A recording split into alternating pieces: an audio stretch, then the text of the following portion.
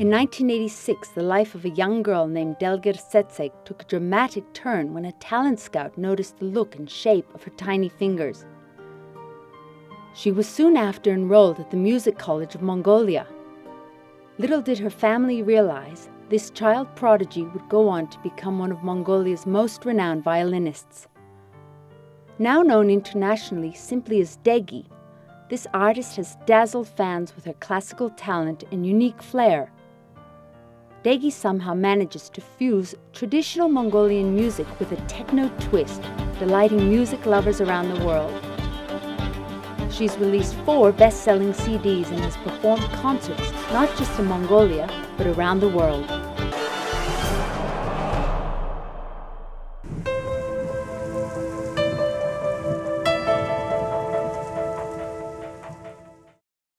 Deegii, welcome to Talk With Me. My pleasure. Deegii, tell us about the Altangadas Medal. Can you tell me about this honor? I see a photo. First of all, I'm really happy to be invited to this show, which is completely new, completely starting as far as my understanding is, right? And we are good friends, and we, I think, hope that can give you a good, entertaining show. If it's as wonderful as your concerts? Yeah, whatever, you know, that is, yeah, stay with us. Yes, stay. Anyway, yeah, thank you very much for asking about this award that I got it. And it was honestly such an honor to be awarded, you know, after all, really. I have started my career, Deegii career, year 2000 with my first CD, Hentiha Mountain. And ever since, you know, been carrying this name around wherever I go, you know. I always wanted to promote Mongolian classical music and always wanted to connect it with the Mongolian classical music with the modern music, you know. So this is my purpose of my career, and with this hard work of my at least 15 years of work, you know, that they have given me this medal, and I'm privileged. It's in honor of your contribution to the Mongolian music industry, isn't it? Oh yeah, you know what, I'm still young and there's a lot more to go. Yes. And sometimes these are the medal or award just, you know, kicks ass, you know. Yes, anyway. Absolutely. Yeah. I'm just looking at some photos of you at the great State Hural, and fabulous family photos. We'll get close-ups of these, but you with your son. Where do you keep your medal? Is it at home? Do you wear it out? Yeah. This was a beautiful dell that I just was made for myself last concert, and then I'm glad that I had the proper dell to receive the medal. Beautiful. But I know the medal sort of culture is only in our 2 countries, right? Russia and Mongolia, but still, you know, anyway, human life is such a short, right? And in that human lifetime that you're experiencing, you know, whichever way that you would feel better, or happy, makes you feel special, you know, that's, I think, one of the reasons that also, you know, we keep this tradition to give a medal to people who work hard, you know. That's wonderful. I love this dell. I wanted to wear my dell today, but it's a bit tight after Nadam, too much hoshor. Oh, okay. Yes. Now, Deegii, I want to go back in time. I know many viewers know a lot about you, but this is specifically geared towards an English listening crowd. Can you tell me a little bit about your childhood? I've read that a talent scout noticed the shape and size of your fingers, and he thought that you would be suited to playing the violin. How did you feel about this, and is it something you were willing to give a try? Yeah, as you said, this could be, or you know, mostly for English, you know, the crowds, but subtitled in Mongolian. Yes. Yeah. It might be interesting for some of you that to hear that I grew up actually in a ger. You know, I spent my childhood up to the age of 10. That was in a ger, and in that time it was a socialist time, completely socialist time, where everyone lived a ger. You know, and I'm really. Now, when I see back now, that I'm happy that I had a chance to experience all the lifestyle, you know, different lifestyles, especially gear, like, you know, the Mongolians, you know, that's who we are actually, you know. And imagine that a girl was in the age of 7, okay? That was the time to go to school, and being chosen to go to music school, you know, because I was in the kindergarten.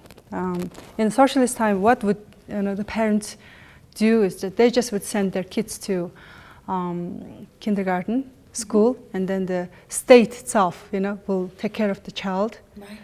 They had nothing like as a nanny thing or private schools or private things. We had no understanding of any of such things.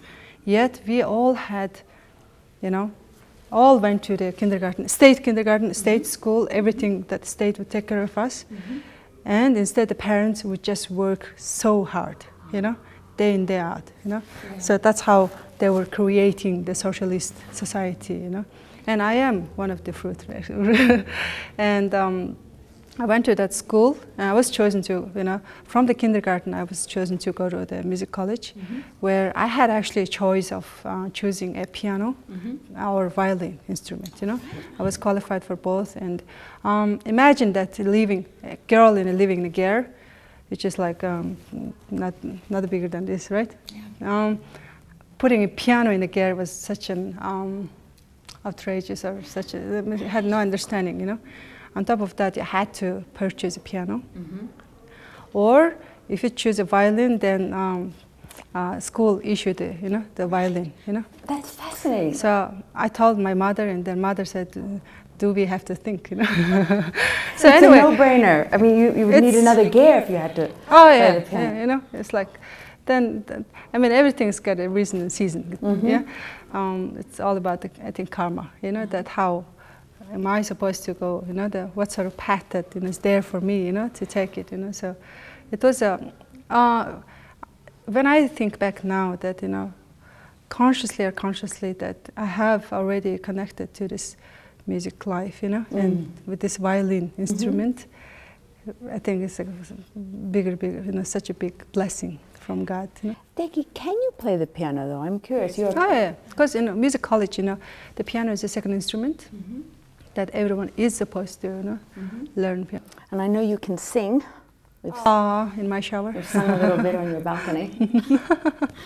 Deegii, your mother, however, was a little bit concerned as you were studying at the music conservatory. She had ideas of you being a kindergarten teacher. Can you tell us why she wanted you to think about that as a career? Alison, that's a real life, you know. I'm not really here to, like, you know, tell all the good things about life. You know, the real life, really, the real story is always like, you know, hey, you know, and at the time, you know, now maybe life's different, you know, but at the time, you know, everyone was just really, you know, looking for a place, looking for a, you know, profession to make sure that you're not hungry, you know, after all, you know, that you make sure that your kid's not hungry, you know, so that food, whatever that is, it's a first issue, right, to be provided. So then mother said that as long as you learn a violin or be a, you know, the music teacher, that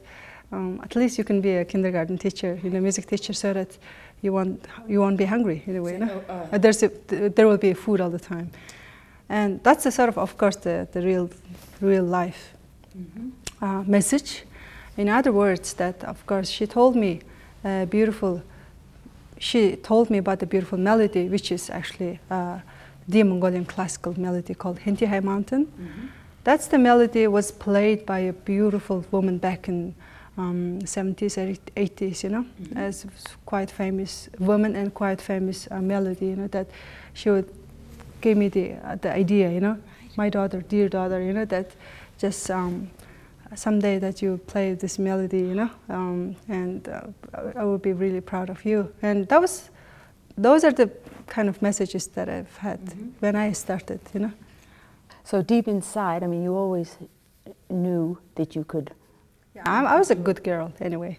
You know, I was always practicing, you know, doing homework. And of course, on top of that, I'll have to mention all those teachers, all those people who worked so hard in the state school and kindergarten to, you know, give the education to, you know, people's child, you know. That Do you still keep in contact with them?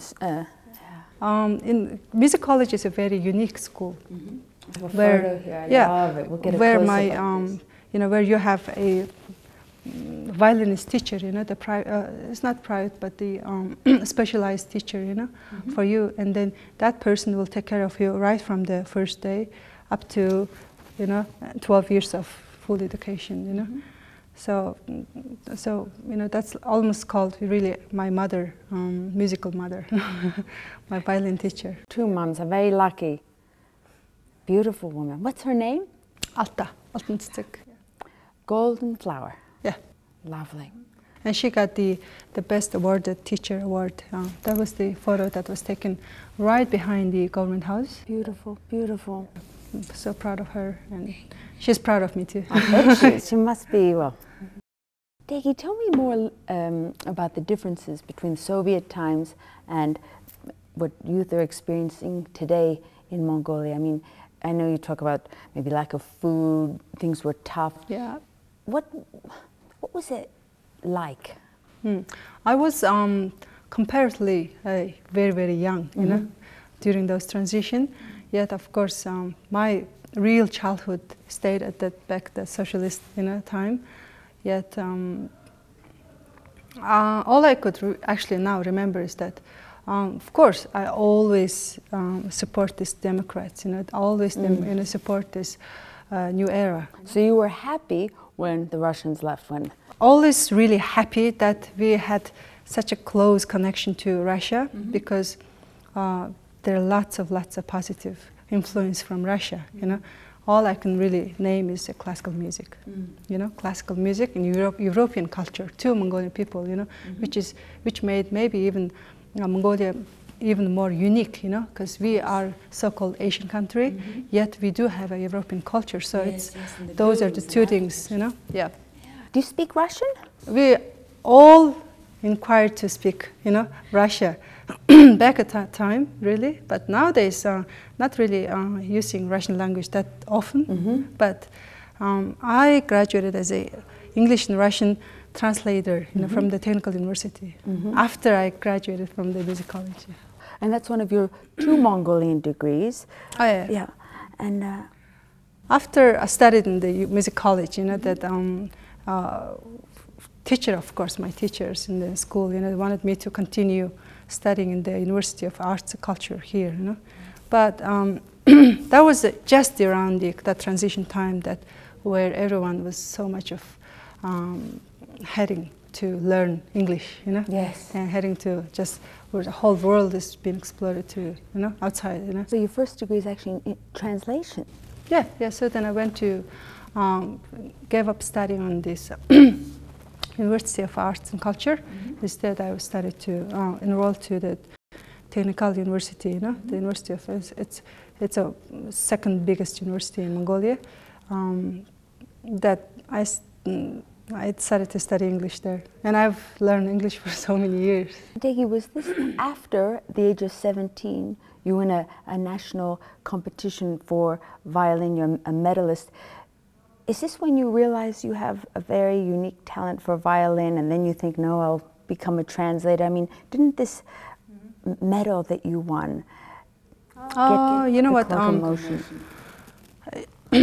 I think, you know, that we, from my own experience, you know, from age to maybe 7 to 16 or at least 15, you know, that we you know, we do what we're told to do. So.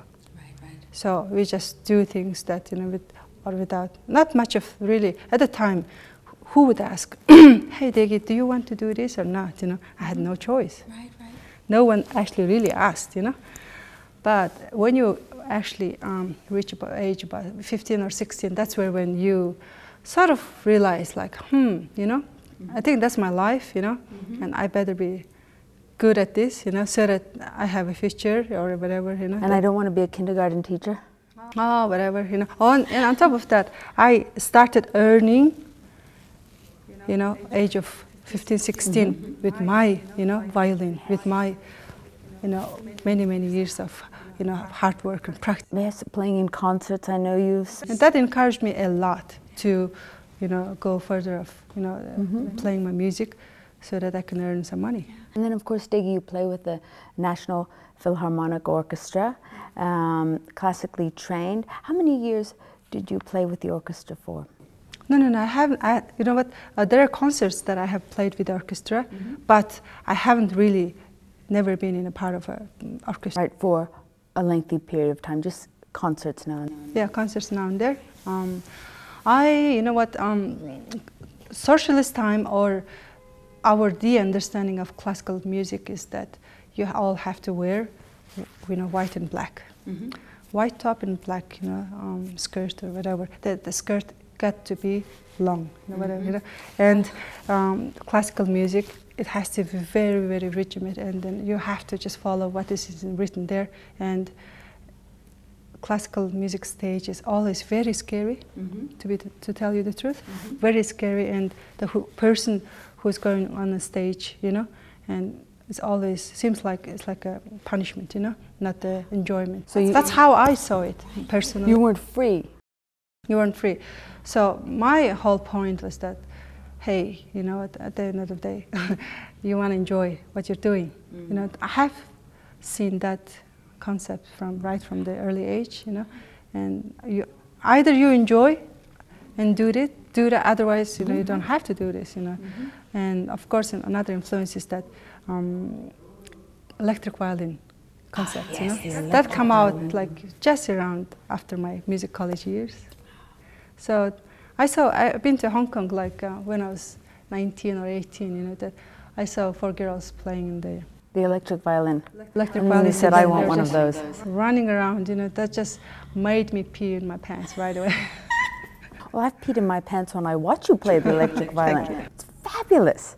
I'll never forget the New Year's Eve party. I think it was last year or the year before, and you had your electric violin up on the chairs. I mean, your performances are so unique and so magical. Yeah, I love them. Now, Deegii, you apply, after your studies in Mongolia, 2 degrees, you apply to go to an American university and you win a scholarship. Was this the first time you had been overseas? You know what? My really, really biggest dream was to study overseas, especially in America, because that's like studying in the U.S. was like a holy, moly. That's like something that you have to do. You have to be able to do while you were like in your 20s. That was my biggest dream. That I really worked so hard for it, and those are the 2 schools that I graduated from music college and from technical university were the excellent, stairs for me to be able to enroll in the States, Right. Yeah. And Deegii, was a master's degree you did in the States? It was actually a music bachelor, BA, yeah. And you studied under Delana Jensen, who's a very famous violinist. How did she help you and change? What did you learn from Delana Jensen? Oh, you know what? She's really, really famous violinist, And I just wrote her a letter, actually handwritten letters, so that I'm from Mongolia, that I have this background, and then I have a dream to, I just gave it to go, really. So this is how you applied for the scholarship. You hand wrote a letter to this. Yeah, and I had audition. I had auditioned myself. I've been to U.S. first, and then I auditioned. And played a Mendelssohn concerto, and after that, I had received a scholarship where I had, I can choose the professors from the university where I said, that's my background, and most importantly, it was very important that I have had those repertoires that been played, So it must have been interesting for her to work with someone from the very, very different culture.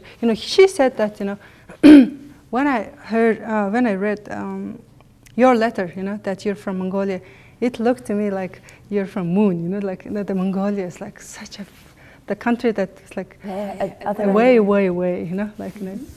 But it was interesting, really, couple of years to study with. And for me, with the background that I had, music college, it wasn't as really challenging studying in the U.S. Professionally, But of course, as a person, you know, as a young girl, you know, it was a whole different environment, whole different culture, and it was tough. And just to get the A grade, of course, you know how you have to know the subject inside out so that you get A, right? But here in Mongolian education system, or even in the university, that you know, you had to be good friends with the professor so that you can get A. Did you have an American boyfriend? No. Didn't have time. Did you miss your family? Of course, yeah. You know what, people say that, you know, going to States and then studying in the big cities, like, you know, studying and being in a big city is like such a big challenge, you know. Rather keep yourself in somewhere real calm and then just concentrate on the studying. This is, of course, at the University of Michigan. Yeah. In Michigan and Grand Valley State University. Fascinating. Listen, I know you recently brought Delana Jensen over here to UB to play Tchaikovsky with you. Yeah. Amazing concert. Was it hard to bring her over here? I have contacted her after 7 years of not being contacted, really, you know, after my school years. And that was really also one of my dreams, to bring her, you know, Mongolia and have a concert together and show her Mongolian country. Because she is the one that she asked, you know, that, hey, Deegii, when you land in UB, you know, then your parents be, you know, waiting for you there with their horse, you know. It's very difficult for foreigners to fathom what life is like back here. It's like, just cannot imagine, because all the information that is shown, you know, around the world about Mongolia is, they just show the countryside life, which is exactly the same as 500 years ago life. Deegii, tell me, moving on to your musical influences, who motivated you when you were young? Who did you aspire to be like as a musician? Did you have any idols or I know, people who you looked up to, teachers, musicians within Mongolia? I wasn't actually really looking. I would, you know, it would be bad to say that I didn't have idol.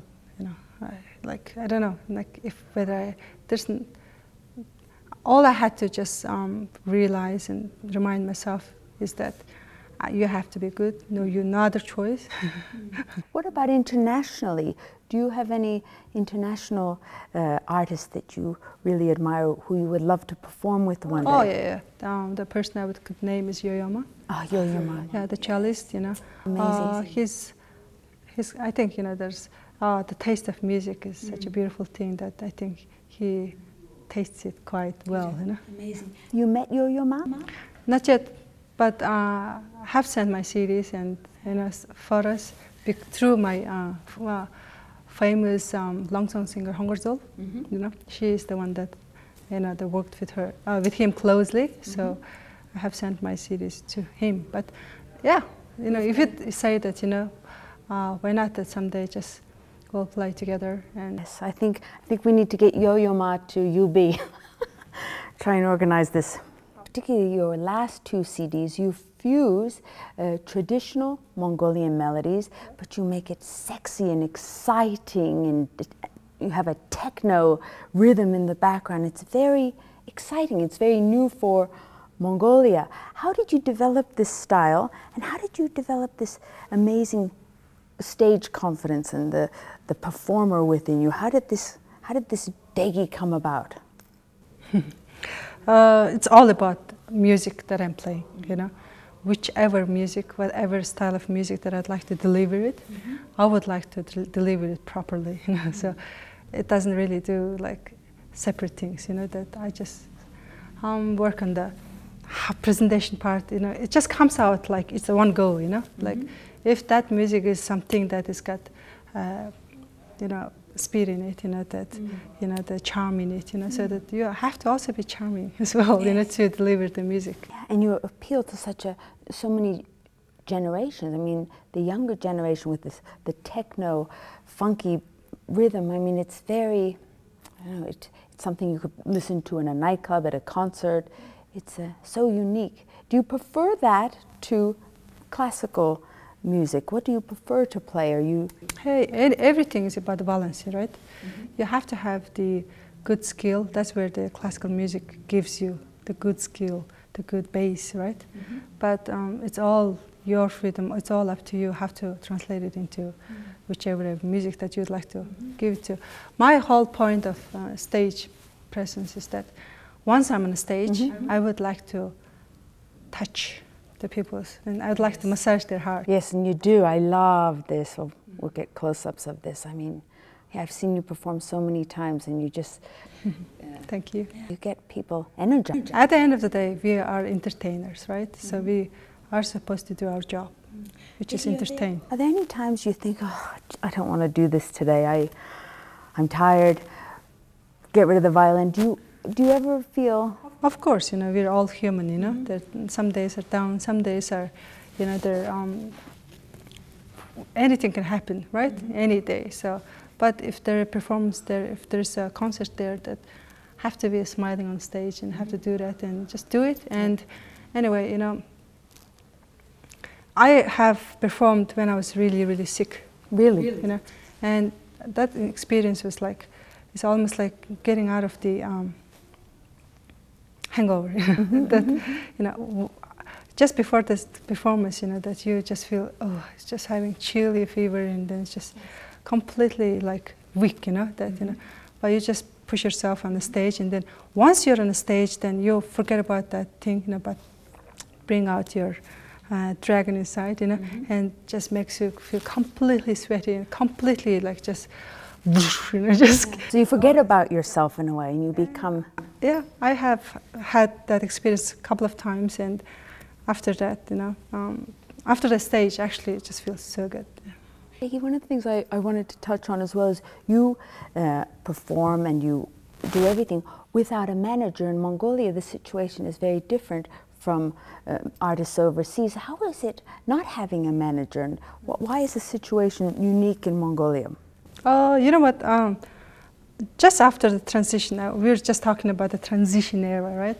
And now what? You know, the society is just experiencing every single day, every single new days, you know, every day.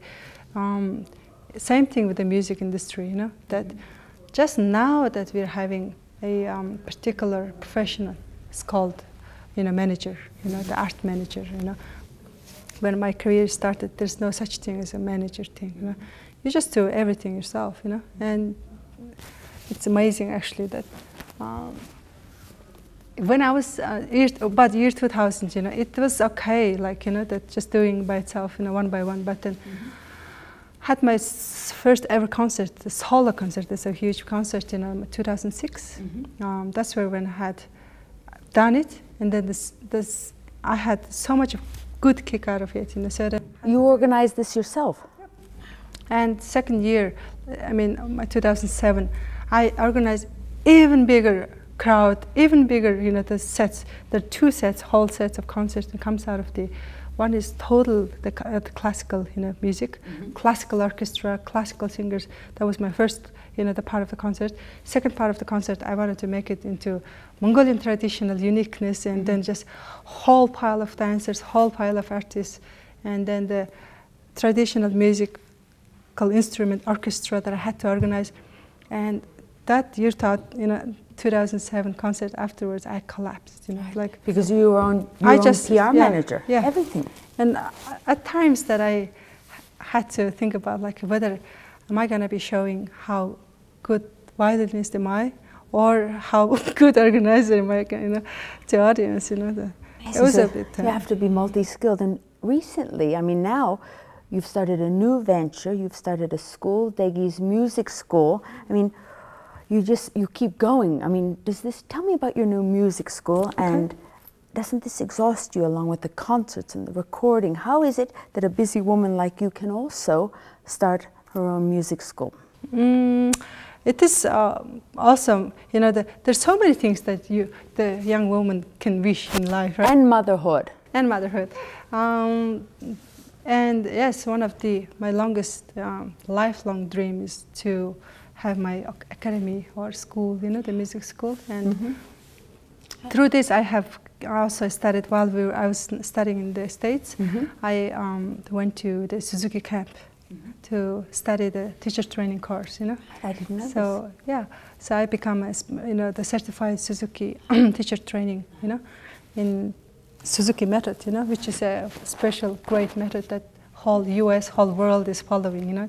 And I was the person that heard about this theory and studied there, which means like, it's something completely new here in Mongolia, you know. And I had, again, I got a scholarship in that, and by having a scholarship, I said, my dream to bring Suzuki method to Mongolia, you know. So which I'm doing it after how many years? Yeah. Amazing. And do you teach violin? Do you teach classical, piano, and voice, or is it mostly violin? Oh, my school, you know, that most common instrument is of course piano, right? So then we do have a piano and violin. The violin I'm teaching myself, and marahur we have, you know. That. Yeah. Can you play the modern horn? Not really well, but I can. Yeah, yeah. Because as a Mongolian, you know, this should be a thing that we play marahur. You know? It should be mandatory. Mandatory. That's right. In America, when I was growing up, I mean, we all were required to play the recorder. I wish someone had given me a modern horn. I think I would have loved that a lot more. Deegii, is talent within all of us? I mean, do you ever come across a pupil who you just think, oh no, this kid has not got the ear? Or do you think it's something that you really can develop? I realized that, you know, it is much harder to work with someone else rather than working with yourself, right? Because I do know myself, you know, and I know when to kick, when to love myself. But having to work with especially kids, you know, especially having, it's a quite challenge. And it requires a lot more time and gives me a lot less money. But it's a, I would say, duty, you know, that having been in this big path of art, you know, that I have to now prepare a good audience, you know, that's also part of my job. And it's quite enjoyable, really. The kid, you know. That. Well, how old is your youngest pupil? Start from age of 4. Deegii, moving on a little bit to your family life. I know you're married to an Aussie. Yeah. Does he share your passion for music? This is why we're married. Yeah. Of course, you know. Got married a couple of years ago. First of all, I was happy to meet the person who completely will fall in love with the country, my country. Yes, you mean your husband now has fallen in love with Mongolia? No. He before me even, you know, that he fell in love with the country. Yes. So that was like, I think, the first ever impression, the positive impression to me was really, you know, it is hard to get married to someone, you know, that if the other person do not like the country that where I was born, right, it will be conflict, right? But we didn't have such thing. On top of that, not only a country that he always supported the children, especially the orphanage, you know, that those are the things that really made my heart realize that, you know, as a local person, that, you know, we actually never really think and worry about the orphanage here, you know. What's the name of the orphanage that your husband supports? That's Lotus Center. Lotus, you know? yes. Yeah, Lotus Center with Deegii, you know. Yeah, so we all become a big, good friends of, you know, friends after all. She's an Aussie too. Oh, yeah. Deegii, how did you spend Nadam? What did you do over the summer? Nadam time is only almost a time to think and positively, or just be proud of, you know, my country. Did you have lots of adag? Yes, and my Nadam, the high point of Nadam is actually, of course, to go to the stadium, you know, to see the opening. Yes, to experience I love it. the opening ceremony. And that's my, I mean, when you are there, then that's where you think that, this really proud of this It's magical. Magical, yeah. Thank you so much for being with us, but I want to give you this before you go. It's something I picked up at a little bookshop in UB. They're very hard to come across. Mongolian proverbs translated into English. Now, It's quite interesting. it's interesting. I mean, look at how big it is. There are so many proverbs, and they rate them by frequency used. I find some of them quite entertaining. I want to know from you, what's your favorite Mongolian proverb? And if you can, please translate it into English.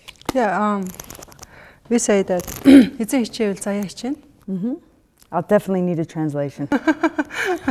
it's a you know. I think it's just if you'd really, God helps you for those who worked hard, or for those who help themselves, right? That's a sort of a meaning, you know. So I always believed in that, you know, that at least you have to do your 50% to reach the point where God is coming from the other side to help you, right? And if you're not going there to yourself, you know, then how is He going to help you out, you know? So Deegii, I think you do 100% though. Listen, I'd love to get you to play a little song for us. Would you mind, we'll get the violin on stage, and I'd like to have a little try, if that's okay. I want you to tell me if I have what it takes. Is this a Stradivarius? no. Because if it is, I'm not playing it. Okay, try and guess what I'm playing, and tell me if I have potential. Okay, ready? This is Beethoven's Fifth.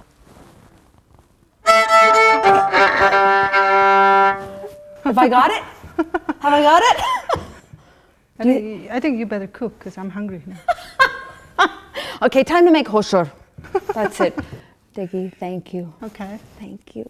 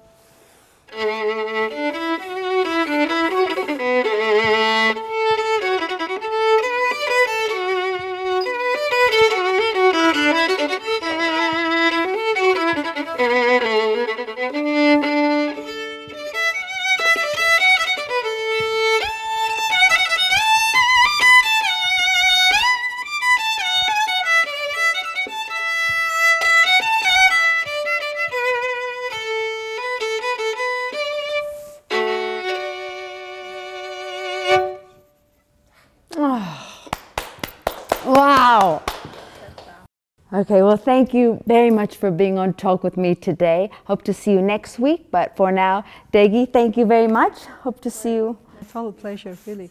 I hope your, you know what, show goes all really, really successful. That I wish you to be a Mongolian opera. Huh? Opera? Yeah. I could try it. Why not? Maybe you could coach me. Of course. Okay. Mongolia, that all for now. We'll see you next week.